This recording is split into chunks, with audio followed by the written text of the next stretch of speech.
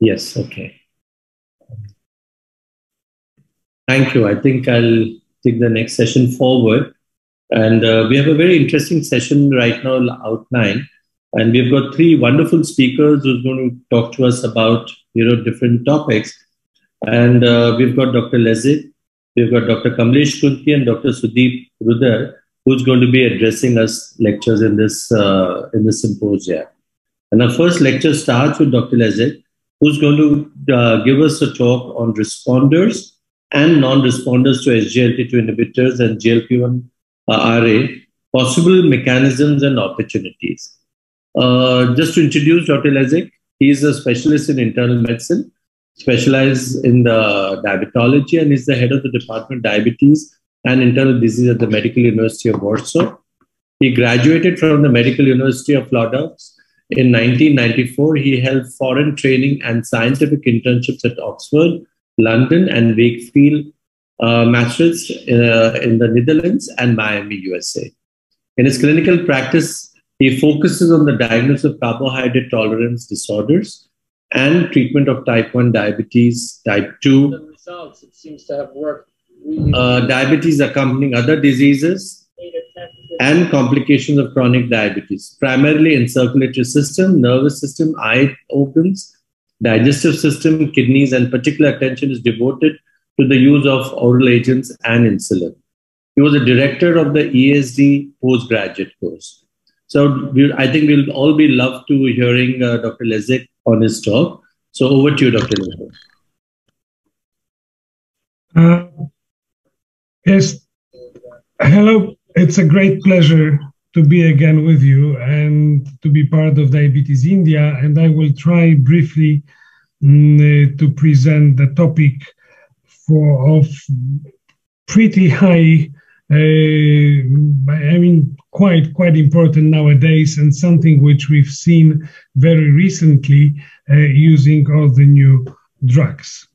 Let me start to share my screen. I hope you can see it, although I do have, hold on, maybe I will, it's my first slide.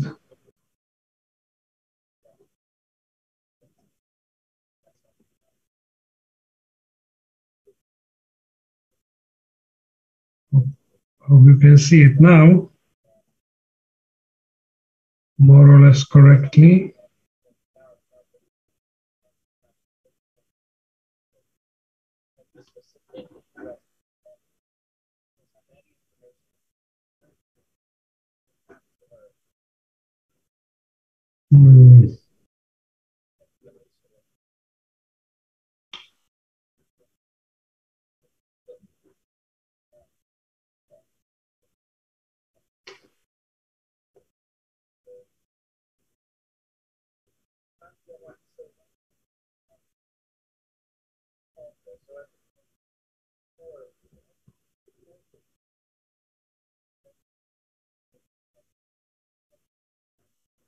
I'm not sure, I cannot go into presentation mode.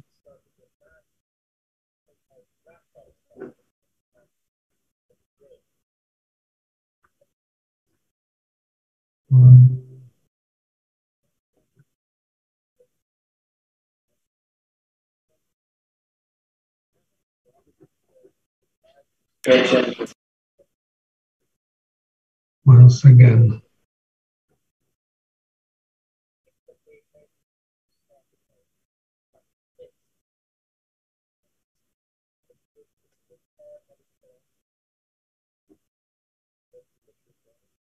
Just stay with me for one more moment. Yeah, perhaps now it will be okay, sorry.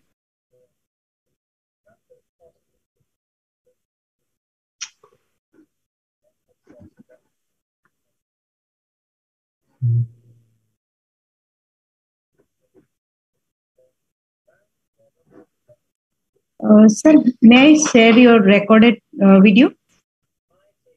Yeah, I think. Hold on a moment. Something's wrong with my computer, but perhaps in a moment. Let me try once again. It's coming, can you sir. See, yes. Can you yes. see it now? Yes, perfect. Okay. So it's the question I want to describe and try to reply to it. Why we see patients who are responding very well and not responding really to SGLT2 and GLP-1 receptor agonists. GLP-1 receptor agonists are really changing the way we treat diabetes worldwide, more in more advanced and richer countries, less in countries who are still struggling, but nevertheless, they started to be used in any country with patients with diabetes. And as we know, the action is very multiple, is compound, and GLP-1 receptor agonists affect almost any tissue in our body. Eventually, they lead to glucose reduction, weight reduction, appetite reduction, which is very important, and cardiovascular protection. On the other hand, SGLT2 inhibitors have also very multiple effects on the body. However, their mode of action is very simple. GLP-1 receptor agonists, as the name says, they stimulate receptors. However, SGLT2s and the receptors for GLP-1 are all over the body, while SGLT2 inhibitors, they just make us lose glucose. But this simple thing initiates number of metabolic changes in the body, which eventually help the heart, as in this picture, but also the kidneys, and they are also very powerful cardioprotective agents. But why some patients lose less weight than the others on GLP-1 receptor agonists? Why we see greater reduction in glucose in some patients and not in the others? There is still unclear, and it's frustrating because some patients expect excellent results from these drugs, both in terms of glucose reduction, weight control, while it doesn't happen. And this is awkward both for the patient and for us as doctors. So if you look at appetite regulation, at food intake regulation, if you look here on the left of this picture, our appetite is basically regulated by two systems. One is homeostatic regulation, just to maintain the body weight, maintain all the systems working normally. And there is another system which is responsible for pleasure associated with eating, the system of rewards. You can call it hedonic systems. And they are regulated by the signals coming from the fat stores, from various hormones, also related to emotions, smell, what we see, etc., etc. Pretty complicated stuff. And in people with obesity, this hedonic system is somehow has overridden any other systems. It's took the control of the food intake, and people just cannot control this system themselves. GLP-1s apparently reverse that, and they are able to restore more stable regulation of food intake and glucose metabolism. We have multiple GLP-1 receptor agonists on the market. Here you can see all of them in injectable form. The first one was exenatide on the left, and then we developed to the right-hand part of this picture. And now we are mostly use once weekly medications, which is semaglutide, dulaglutide.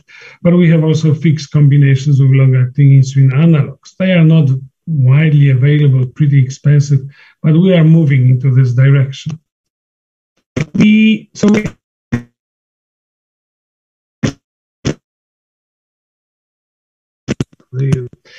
We learn quickly that these drugs lead to weight loss. Here, one of the first studies with liraglutide used for obesity with a dose of 3 milligrams. And the patients, as you can see, at the highest dose could lose as much as 12 kilograms of body weight, which is an excellent result. But the real breakthrough, and this is what is really happening in Europe and the US, is the arrival of semaglutide, which is able to make people with diabetes lose over 10 kilos of body weight at a higher dose, 2.4 milligrams, still keeping HbA1c at 6.5 and not going too low.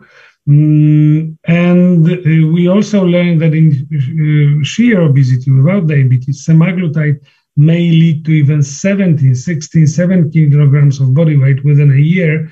And this weight loss is stable. Nothing really happens here. And the drug is basically well tolerated, just nausea, very rarely vomiting. So we suddenly received the drug, which is very successful in treatment of obesity and type 2 diabetes. However, the difference in response is really pretty wide. Last year, almost a year ago, FDA licensed semaglutide at the dose of 2.4 milligrams to treat obesity, as we all know. But the breakthroughs are really ahead of us.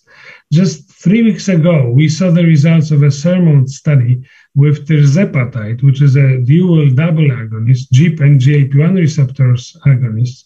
And here you can see on the right of this figure that the patients within a year may lose almost 24 kilograms of body weight, still with pretty good tolerance. So this is an amazing stuff, amazing results, still large variety in response. And this is shown here. This is the study comparing dulaglutide and semaglutide. And the figure in the bottom left-hand corner shows different reaction with the body weight on these drugs. We can see that semaglutide of 1 milligram led to the greatest weight loss, while dulaglutide 7.5 to a smaller, and dulaglutide 1.5 also smaller. But if we look here, which is semaglutide, if we look at glucose levels, for example, look at fasting plasma glucose, which is on the left-hand side at the top, we can see that some of those curves with different doses of sema and dulaglutide are superimposable. So probably the differences we see between the drugs is about the dose. This is one thing. Hormones, we frequently do not know what's the maximum dose of the hormones. We started with both dulaglutide, semaglutide at lower doses. Now we are got to 2.4 milligrams with semaglutide and 4.5 milligrams with dulaglutide we can use for either obesity or diabetes. But if we think about insulin has no maximum dose. If we look in the books, pharmacology books, there is no maximum dose of insulin. The insulin must be given at the dose where the glucose level is correct. And this variability is pretty clear. If we look at this figure, which was published by Michael Nauk, #1 name in incretin studies, this is the relationship between the variability, this is coefficient of variation, in HbA1c reduction and weight reduction. And if you look at the top line here, which is albiglutide, this is the drug where variability in body weight reduction is really high, smaller with HbA1c, and the most stable in terms of HbA1c and body weight reduction variability is semaglutide. However, they are different in the case of most of the drugs. So the drugs are more predictable in terms of lowering glucose, less predictable in terms of lowering body weight. And that's no wonder, because if we look at any drugs which regulate weight loss, or glucose for that matter, we may see some average reduction as shown here at -5% of weight loss. But moving left side or right-hand side or left-hand side, we will see greater or smaller response to the drug. This is how drugs work. This is the biology of pharmacotherapy. And that's this being able to predict how much patients will lose weight or how much their HbA1c will improve is important. These figures show the relationship between HbA1c reduction and cardiovascular risk reduction. And in the top left-hand corner, we can see the figure with HbA1c. The greater HbA1c reduction, the greater reduction in MACE risk. So it is important to know which patients will benefit from these drugs in glucose lowering, because then we may improve their cardiovascular risk. And if you look on the other side, in the opposite corner of this figure, in the bottom right-hand corner, here is the relation between HbA1c and heart failure. And here we see that no matter what reduction of HbA1c, the drugs have similar effect on heart failure. So this cardiovascular risk reduction effect is largely independent of glucose lowering. So pretty exciting stuff in terms of clinical decisions. and what we can offer to the patients and how we should explain these drugs to them. To make things even more complicated, because I'm just basically signaling the issues which are ahead of us. This is also from the paper by Michael Now. Look what he how he summarized the findings regarding energy expenditure. If patients are losing weight by calorie restriction, then energy expenditure is also reduced. But if we use GLP-1 receptor, which is not very good for weight loss because the body starts to save energy instead of spending it more. However, GLP-1 receptor agonists, the body also starts to save energy, but then this energy expenditure goes back to the normal level. So that's one of the reasons why it's easier to lose weight on GLP-1 receptor agonists than just by calorie restriction. So finally, what might be the mechanism? I have only 20 minutes and the session is already delayed, so I don't have time to elaborate on it more.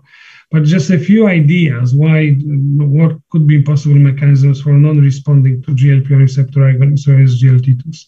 One, and that's been proven, it's genetic polymorphism within the GLP-1 receptor. So that's one pretty simple reason to understand. Then patients may have adaptation to basal metabolic rate at different rate. There might be varied central nervous system response to hypothalamus stimulation of appetite reduction. We see patients who are early and late responders. Some people, they see the reduction in glucose control, in glucose and weight pretty suddenly in the first couple of weeks when the drug is started. Some of them have to take it for a month or two. That's an interesting thing, why it happens. That should also help us to decide whether we should intensify the treatment or not in some of the patients or just wait. Then there is an issue of duration of obesity, of history of obesity. The longer someone is obese, the more difficult it is for him to reduce the weight. And also the motivation for lifestyle modification. Some patients take GLP receptor agonists or SGLT2s and think, okay, I'm starting to lose weight. That we have a saying in Polish, it gives me wings, and I start to do more to lose even more. Other patients say, okay, I'm losing weight on the drugs. I don't have to change my lifestyle anymore because the drugs do it for me. So that's also requires some attention when we talk to the patients with the drugs. With SGLT2 inhibitors, the issue is probably simpler. One thing which we know which happens with SGLT2s are the compensatory hyperphagia. So that patient probably could control and then may get better metabolic results. Also, adaptation in basal metabolic rate may vary between the patients. And as I said at the beginning, this glucose loss with urine causes multiple hormonal changes in the body, which we're still learning to understand. So what clinical questions we have yet unanswered? We should be able, I guess it will happen in the next couple of years, to successfully identify patients who are early, late, or non-responders to the drugs. The variability is quite wide. In some of the drugs really high, and in some of them smaller, like semaglutide. So we need data, we need analysis which will show for which patient these drugs, which are still expensive, even if we reimbursed, will be particularly successful. We should be able to know in which patients we should intensify therapy early because we see no response and there are non-responders, or they are rather late responders and we should just wait because the drug will bring the results, but a little bit later. Then the last question, also very important, combination therapy, SGLT2s and GLP-1s together in what sequence, which drug should be first, in which patients. Also area in which we will have little evidence, I believe, but we have to use our clinical judgment to make the best decisions for the patients. And there are, of course, many more questions arriving. So thank you very much for your attention. I just wanted to briefly signalize, present some dilemmas we have with new drugs, and let's hope next month's couple of years will bring the answers to them for the benefits of our patients. Thank you very much for your attention. Taniwa.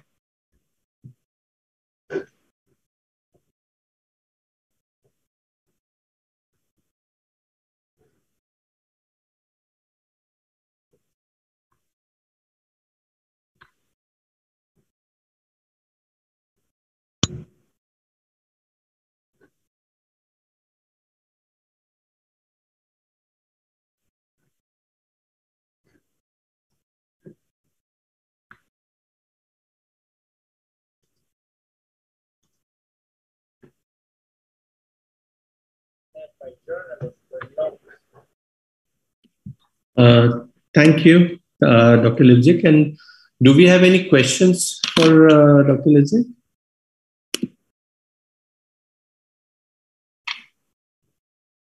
I don't see any question.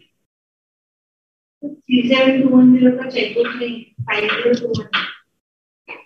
So thank you very much, Dr. Lipzik. I think we've had an excellent discussion and very obliged for such a nice talk that you've given us. Thank you so much. Thank you.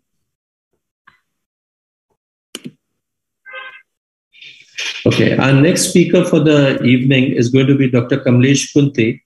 And Dr. Kamlesh Kunti is going to talk to us about diabetes and multimorbidity. He needs very little introduction because I think most of us have heard him on such wonderful occasions and he's given some excellent talks. Dr. Kamlesh Kunti is from Diabetes Research Center from Leicester, UK. He's a professor of primary care diabetes and vascular medicine at the University of Leicester.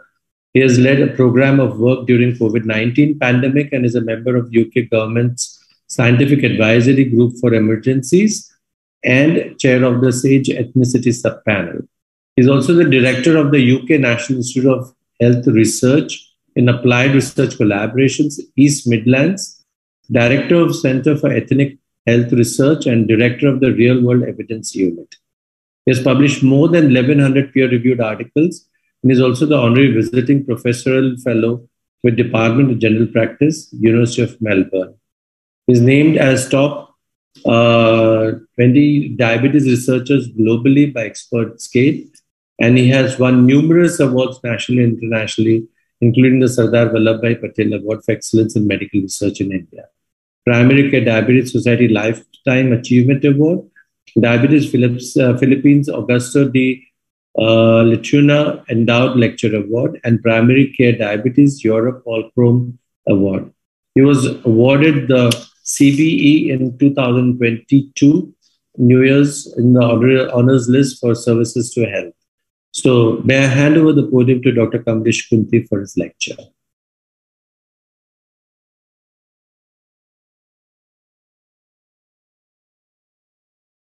This meeting is being recorded. Hello, thank you very much, Dr. Bansi and the team for the kind invitation. I'm sorry I can't be with you in person. Today, I'm going to be talking about type 2 diabetes and multimorbidity. This is probably the future of diabetes management. So the next few minutes, I'd like to talk you through the epidemiology of multimorbidity, type 2 diabetes and how multimorbidity affects people with type 2 diabetes. And I think it's still topical because COVID hasn't gone. So talking through about COVID and the impact in people with multimorbidity. Some highlights on management because of the brief nature of this presentation, and then a summary. In terms of the epidemiology, why is multimorbidity important? Well, first of all, the definition of multimorbidity is the presence of 2 or more long-term conditions. And the reason it's important is because living with multiple long-term conditions is going to be the norm rather than the exception for most people.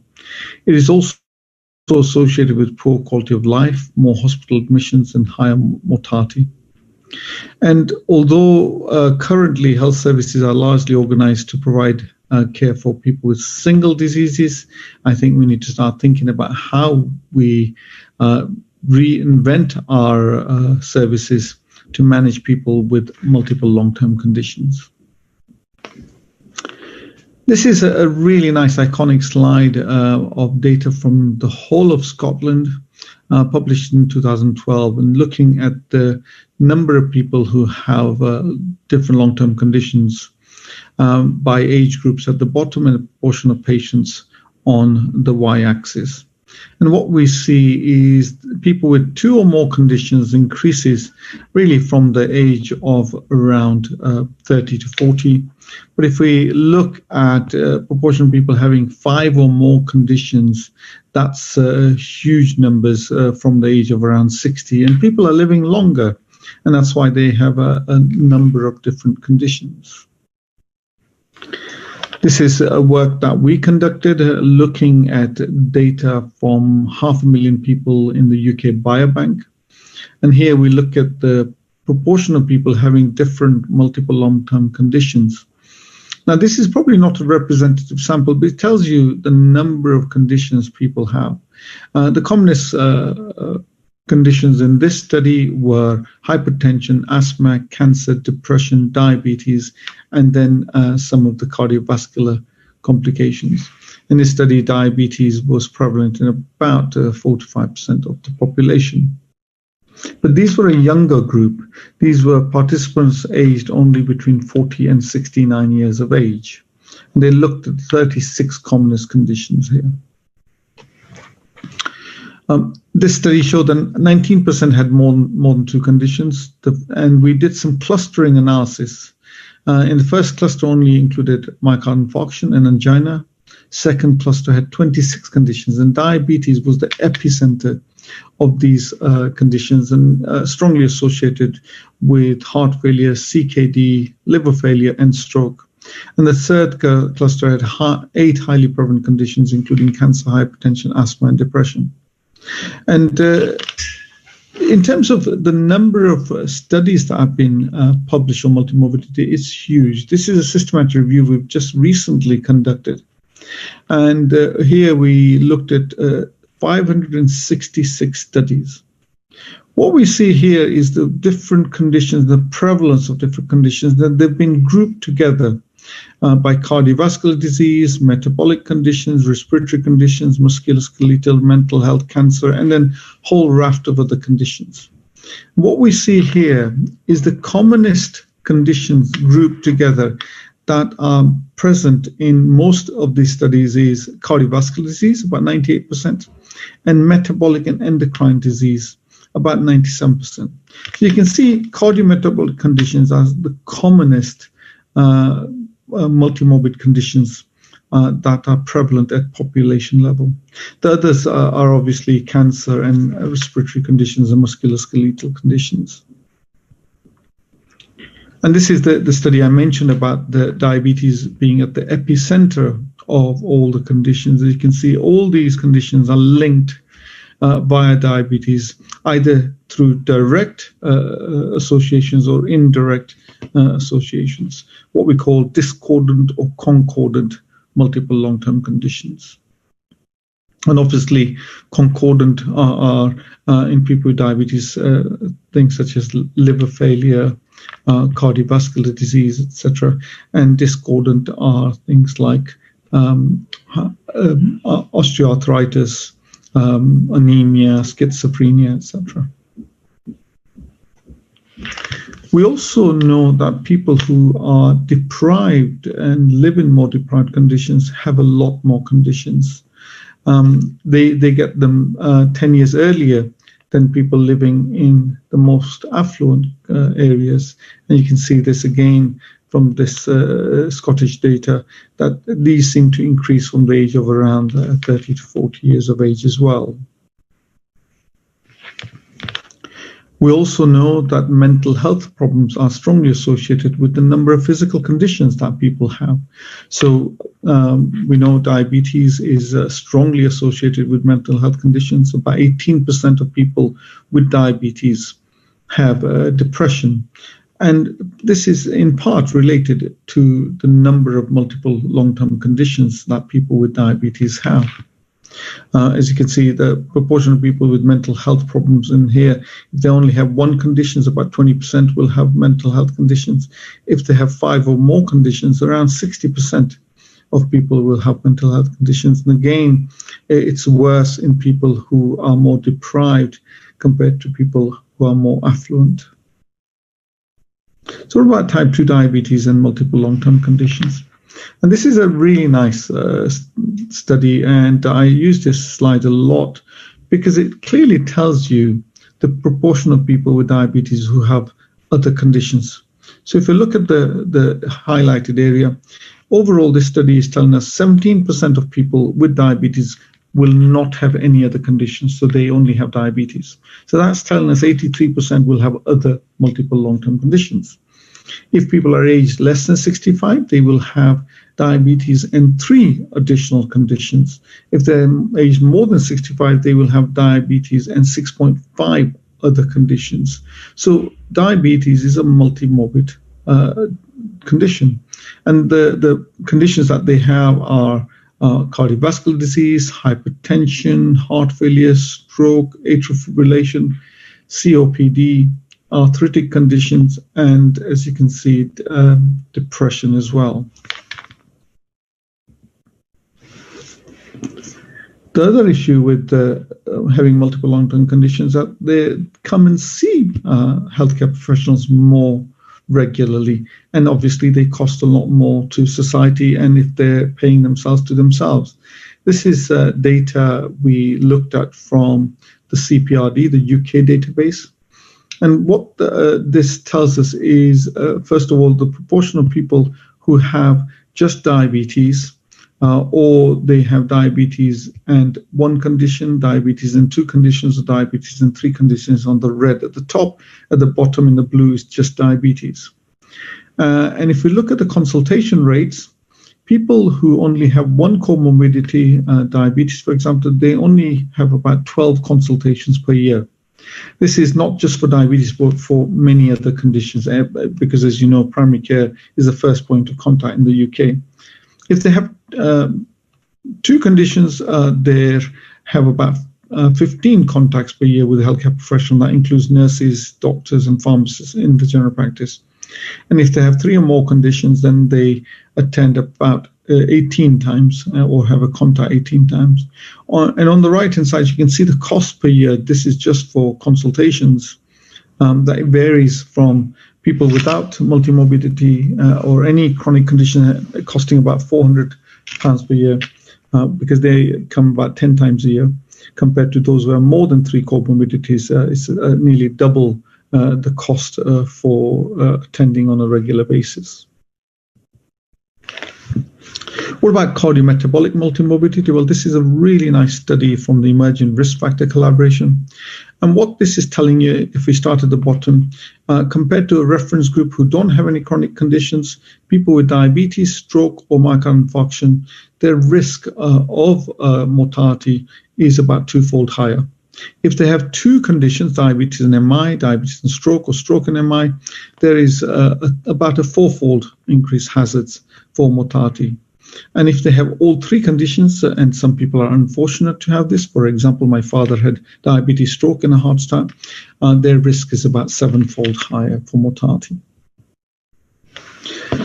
But this is what really gives you the statistics that's important for patients, is that if they have no diabetes and compare them to someone with diabetes age 60, they have 6 years of life years lost. If they have diabetes and cardiovascular disease compared to who doesn't have those conditions, they lose 12 years of life at the age of 60. So we have longevity is reduced in people who have multiple long-term conditions. Physical activity or long-term conditions, and this is a study that we conducted showing that people, if they are at the bottom, who are very physically active, at the top, people who are inactive. If you look at that, the proportion of people who are inactive have about 50% have multiple long-term conditions. At the bottom, people who are active, about 20% have long-term conditions, and this is an older population. And as you can see, there's a trajectory of increase in multiple long-term conditions if people are not physically active, both in people who already had multiple long-term conditions and those who didn't. The red line is the average increase in multiple long-term conditions at population level. This is a study that Yogini did in our group. We looked at people with and without multiple long-term conditions, multimorbidity, and we looked at to see if people are physically active, so they were meeting the recommendations for physical activity, about 150 minutes per week of physical activity, mild to moderate physical activity. Then if they had high physical activity, so this is 3,000 minutes per week. If they're moderate physical activity, slightly lower, they have about 3.5 to 3 years of life's gain compared to those who are not physically active. And these are people with multiple long-term conditions. Without multiple long-term conditions, if people are more active, they have about 2 years of life years gained at the age of 45. So at a younger age, it's important to ensure that people are physically active because there's a lot more life years to gain, particularly people with multiple long-term conditions. This is looking at multiple long-term conditions of diabetes, cardiovascular disease, and depression. And as we can see here, if people just had diabetes at the age of 45, people who are not active lose about 2.5 years in life compared to those who are active. But if people at the age of 45 have two conditions, for example, diabetes and cardiovascular disease, then they lose about 6.5 years in life at the age of 45 compared to those who are active. And if they have three conditions, diabetes, cardiovascular disease, and depression, they lose about 8.5 years in life years at the age of 45 if they're not physically active compared to those who are active. So being active is associated with an increase in life expectancy. What about COVID-19 and impact on multiple long-term conditions? We know from, again, our work with Yogini that cardiometabolic conditions, including hypertension and diabetes, were the commonest conditions people were affected with, either having severe COVID-2 and on the right-hand side, those who didn't COVID, again, long-term conditions of cardiometabolic disease is more common. But if you look at the left-hand side, people who had diabetes and hypertension, about 72% of those participants had severe COVID.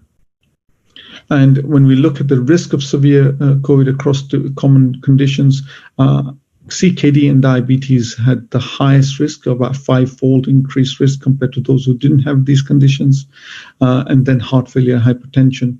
So you can see that diabetes is, again, a real risk factor with the multiple long-term conditions for severe COVID. And once people were admitted, this is data we've just published recently, once people are admitted, they have more complications if they have more conditions. So this is data for 60,000 people. Any complications, if you have two conditions, you have 2-fold increased risk, more than two conditions, 3-fold increased risk.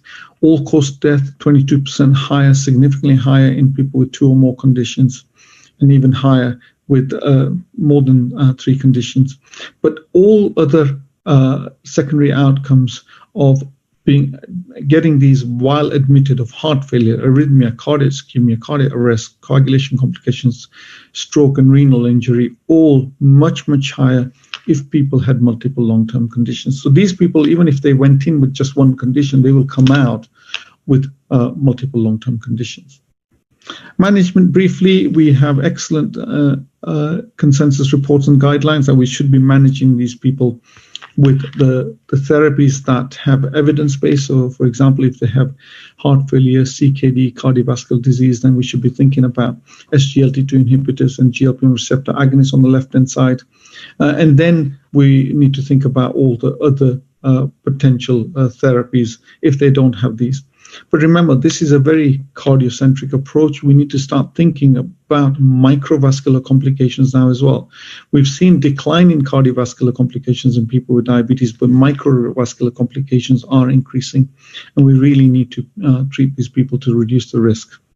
The other thing is the older people get, the more conditions they have polypharmacy. So people who have more than 2 conditions, they have a lot more participants who have polypharmacy.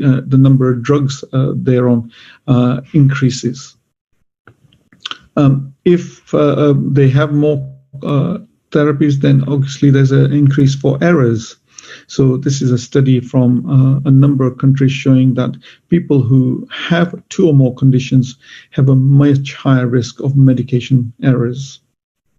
We know also polypharmacy is associated with risk of falls. This is a study that Nafisa conducted from our group. So if people have more than 5 conditions, then their risk exponentially increases for increased risk of falls. So, for example, if the people are on 6 or more drugs, they have a 31% significant increased risk of falls compared to those who are not on any drugs. If they're on 10 drugs, they have a 50% increased risk of falls. There's also complexity, and complexity raises issues with adherence. So the more medications people are on, the less adherent they're on. So they'll have adverse events because people are not adherent. So this is data showing if they're on one therapy, they will be adherent 80% time, 2 therapies adherent about 65% time, 3 therapies about 40% time.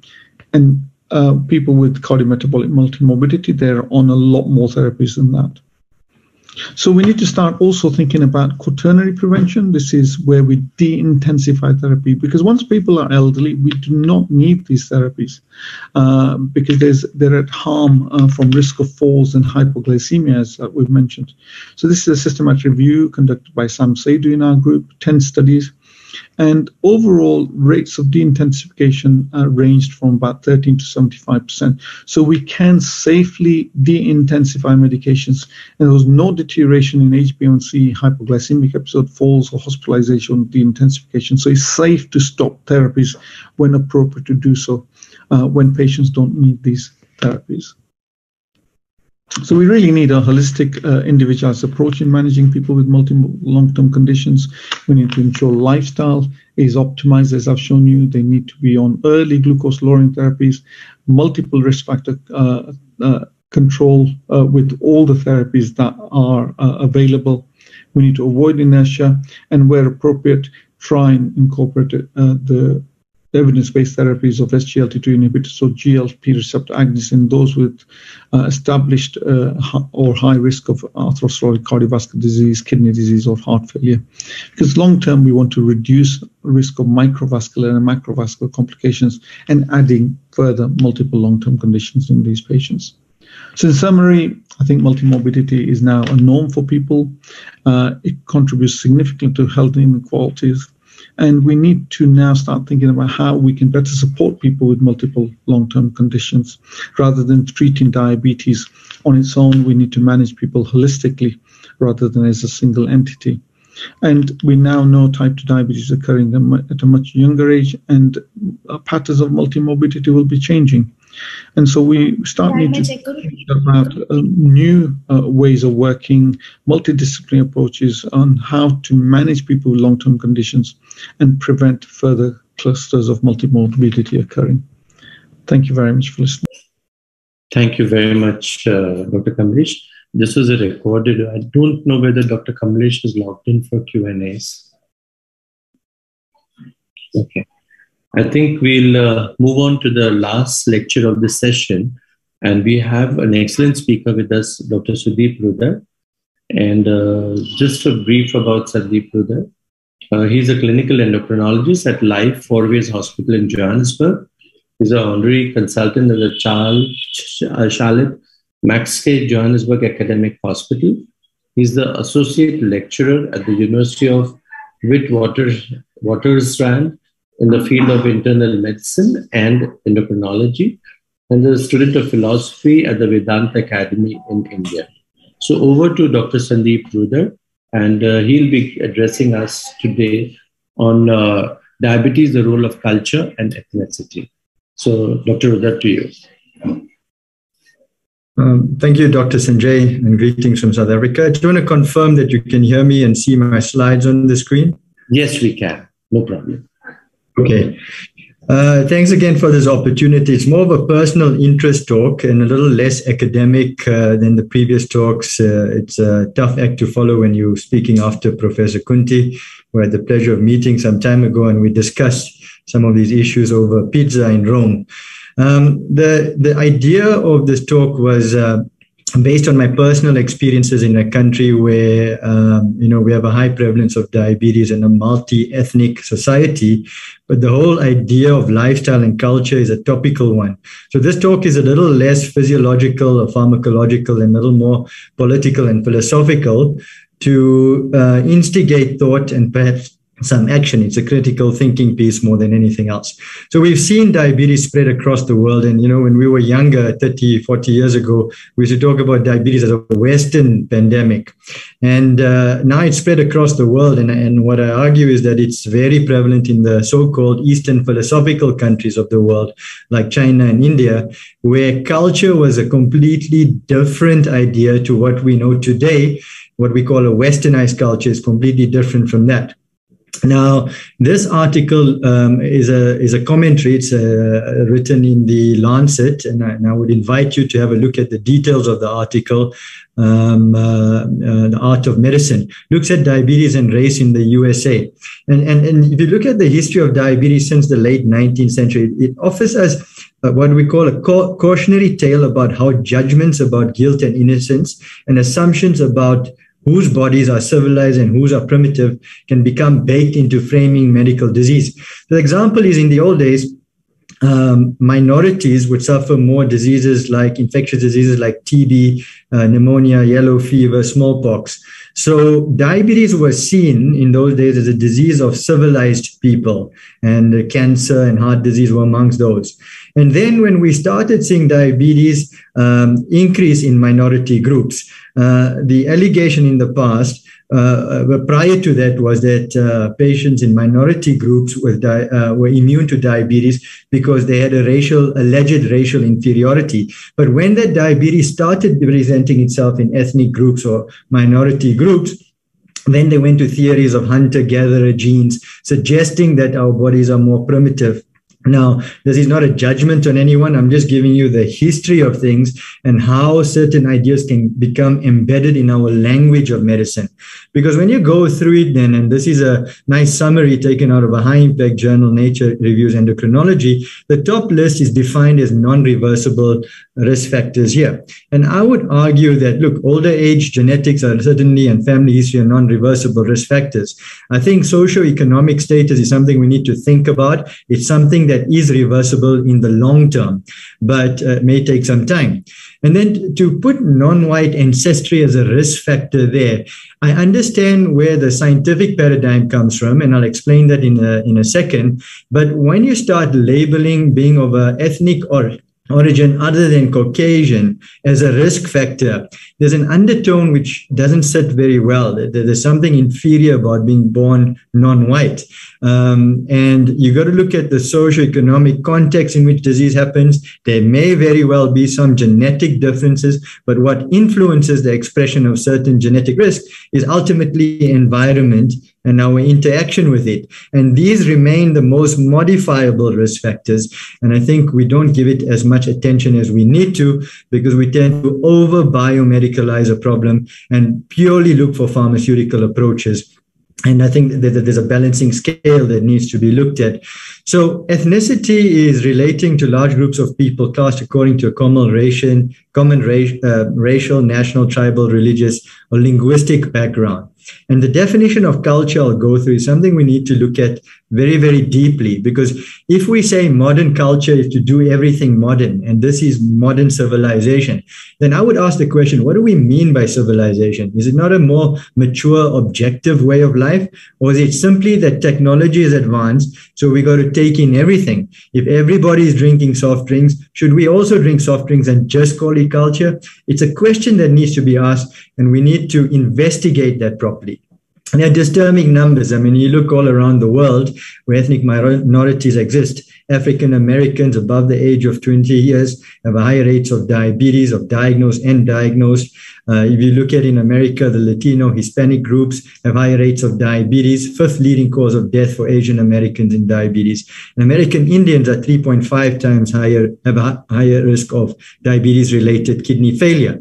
Now, in South Africa, here, our data is not great, but certainly in our national guidelines, it's the Asian and so-called colored population. Colored is an unfortunate term we use in this country for people of mixed racial origin. And this is from the old slave trade that occurred pre-apartheid era. During those times were the mixings of certain populations, and this group of people in especially the Cape area are called colored population. And we see in these mixed ethnicities higher prevalence of diabetes. And then when you look around the world as well, if you look at the prevalence of diabetes of ethnic groups living in the US versus their countries of origin, once a certain ethnic group is in the United States, the rates of diabetes are higher. So certainly it's the environment playing a big role there, what we call a westernized culture.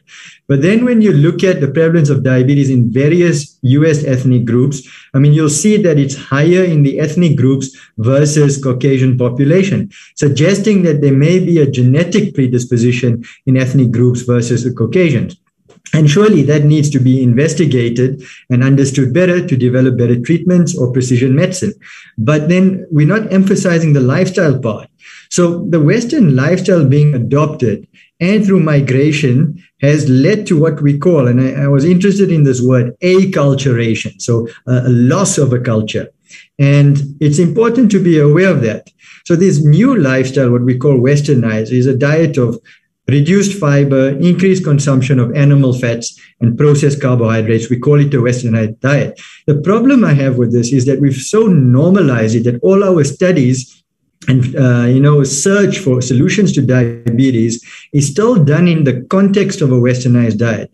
And my question is, if a population has been acculturalized, then what was in their culture that worked for them to prevent diabetes? And why are we not investigating that and putting it into public health policy more effectively and change this westernized diet then? Because if it's not working, why do we persist with it? And it's a bugbear of mine because we see it in this country as well, which is why I got involved with more advocacy work in things like sugary drinks tax and food labeling, etc. And then socioeconomic factors continue to play a role. Minority groups around the world are marginalized. There's racial and ethnic disparities which affect socioeconomic factors. And then the actual stress of urbanization, migration, and belonging to a minority group. When you take a person out of a village where they lived a very different type of culture in union with nature, where discussions with elders to resolve problems was part of the culture. And you put them into a city where you're isolated, you have to fend for yourself, and the culture is competition and getting ahead. These patients experience a lot of stress. And we know that stress can physiologically increase risk of diabetes, worsen outcomes, and indirectly through bad behavior modification can worsen or increase the risk of diabetes as well. And then it seems that certain ethnic groups are more predisposed to obesity, and that genetic predisposition is under study. But we do see, for example, in the Pima Indians, that diabetes is occurring at younger ages in certain minority groups. And that is diabetes without islet cell antibodies, normal insulin and C-peptide, suggesting a type 2 diabetes in younger and younger people. So this is just a slide I've put up as an example. If you look at the traditional diet of Japanese, it was fish and vegetables until the end of the 19th century. And when they go into Los Angeles or other parts of the US, the succeeding generation of Japanese Americans changed from a traditional diet to diet containing many complements. So what happens, and we see it here too, people come from the village into the city, and then there's the snacks between meals, the soft drinks, constantly eating. We don't need to do that, and we should not culturalize that as normal. So obviously higher fat, sugar, and sodium and calories in those diets. So if we're going to look at how to approach diabetes in certain minority ethnic groups or ethnicity. Yes, the genetic factors need to be studied, and I'll just highlight that in the next few slides. But on this side here, I think we need a revolutionary change into how we approach this part here, because what we need to do is we cannot go into this nutritionism where cultures have existed, understanding what a relationship with food means. We should be extracting that knowledge rather than turning it into an academic exercise and applying that knowledge to reverse diabetes. And perhaps those old cultures have knowledge on lifestyle that can be implemented in policy that governments can use rather than more academic. I think philosophy is necessary in medicine these days. And then obviously the combination of these two seems to lead to truncal obesity and fat distribution, which seems to be the common pathway in ethnic groups that is at higher prevalence. And then insulin resistance and beta cell dysfunction occurs. And we get this pandemic of what we now call diabesity, a combination of obesity and diabetes. And we see this in terms of the genetic studies going on, and I'm sure Professor Kunti has a lot more research on this, where you're starting to identify certain genes that increase the risk or odds ratio of diabetes. And this will lead to later perhaps more specific treatments or help us decide which of our existing treatments we can apply with better precision to our patients. But that's the pharmacological approach, and it will continue.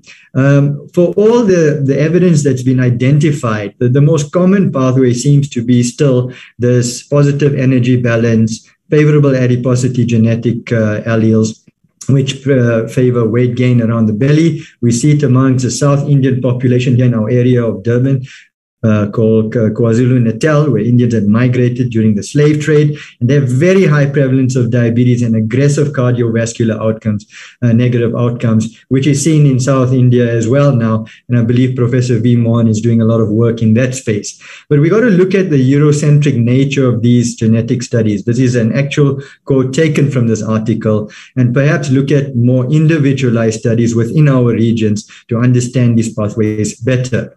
This here is already known to most people. I mean, the colors here are a combination of the colors here on the palette. And what it's suggesting is that there's combinations of different issues like obesity, insulin action, insulin resistance, adipose dysfunction, inflammation, and fat distribution, and beta cell function in varying proportions in individuals that may play a role in the excessive risk of diabetes in certain ethnicities. And this should be studied more. What you'd see here is that generally Asian Indians tend to have more insulin resistance, less insulin sensitivity versus European Americans. And this may help us suggest that, any intervention that helps with that aspect. There was a nice talk earlier showing how some of these molecules may have a variance in effect because of a predisposition to more insulin resistance. So we need to apply our minds when we're seeing our patients in terms of individualizing therapy according to the person in front of you, and perhaps genetic profiling and precision medicine in the future will be useful. So I've already highlighted this sort of approach in terms of the management of patients with diabetes. I'm talking particularly about ethnic minorities now, but this here should be implemented early. We need to encourage our patients to perhaps even looking at getting back into a cultural type of diet. That's simple advice that doesn't need a lot of resources, doesn't need a lot of intervention. It's something they know already, something they understand, but the difficulty may be providing access within the new areas they're in. And that's something we need to think about. And beyond pharmacological intervention, we need to look at public health policies to reduce the discrepancies in socioeconomics, discrimination, access to care for ethnic minorities as well. Last few slides are more political, philosophical commentary. Is we need to look at these kinds of models of environmental exposures and social stresses in communities. And tribal communities, when I say this or highlight this type of slide, is not suggesting we must go back to some tribal type of life, but we need to extract the information that is useful and apply it into modern civilization in a technologically advanced world. And that is possible. Take what is useful, reject what isn't, and make the rest your own. I think this is very important. Some of these reviews have highlighted the social determinants of health and diabetes, and everything from socioeconomic and political context to social class, gender equality, ethnicity I've highlighted here, including housing, sanitation, access to food, natural food. These are the things that need to be addressed if we are going to curb the pandemic of diabetes across the world. It is no longer a disease of the West, of the affluent, of Caucasian patients. It's not just more aggressive in ethnic minorities. It's a global problem that needs a global solution. And I don't think we must miss the opportunity to highlight the need for the introduction of a new culture, because it's the interaction of the human with the world that is critical in this pandemic. We are advancing very rapidly at the scientific level. Our guidelines are changing, consensus statements are changing based on new science. And unfortunately, in today's world, a lot of the science is driven by pharmaceutical industries. There's very little independent science. So we have to play in this game, but we've got to maintain our independent objectivity and ask how we can use real culture to help human beings make better decisions in a world where it's difficult to make choices correctly. And that, I think, is very important. So to finish off in the last 2 or 3 minutes that I have left is the idea of culture and various definitions, ideas, customs, and social behavior. But the one that I got through my studies in India has been that culture, it refers to a group of people living in a geographic region for a long period of time. But the critical part is respecting certain values of a higher life. And what are those values? Those are the values that help us choose better. This is the foods of nations of the past, natural food coming from our environments. And this is what it looks like today. And it's marketed to put pressure on people to buy the stuff through vanity and sensory gratification. We know that there is a design to these junk foods that, the companies have hired scientists and psychologists to create an addictive nature to these products. And these serve no higher value. They actually hurt human health at the end of the day. And then what happens is we go into this kind of nutritionism where we create products through scientific understanding of what food ought to be, but that doesn't help because, one year you hear less fat, the other year you hear less carbs, but inculcating an objective relationship with just food that comes from nature and improving agriculture and those practices may be the solution ultimately. We have become very sedentary, and is this evolution or not? And how do we activate people? Professor Kunti just showed that being active can add a few years to your life. For the sake of time, I won't go through this whole narrative, but this was a story written by a tribal ancestor in the USA, and he's highlighting we used to grow our food. Now, of course, times have changed, but certainly we could get our farmers to assist with perhaps a more natural food. In the last 2.5 minutes, this is a sensitive slide. These are the actual pictures of slaves brought from India to South Africa to work on the sugarcane plantations, which served the colonizers in the UK who couldn't grow the sugarcane in their country because the climate wasn't conducive, and African slaves brought. Now, prior to this, diabetes was not known in these groups. These people worked on the sugarcane plantations that helped the lords make a profit. And that same sugar industry, unfortunately, exists in the corporate world now as the junk food industry, which we don't call out. We've culturalized that Western life as normal, and our people are now suffering from diabetes, having incorporated that as a normal culture. It's a big philosophical question, and we must not acclimatize to it. So ultimately, to get to a better level, I think we need to look at a question in medicine on the fundamental values of life, value systems, where work with an unselfish attitude, which is not just about a corporate type of approach for productivity and profit that serves a human need. We need collective direction as a species on the globe in our individual countries. Objectivity is necessary. Working to duties and not just selfish rights. Giving and not taking, understanding that the universe and nature has given us enough to have a healthy life, and we just need to perhaps simplify, is a discussion that needs to be had.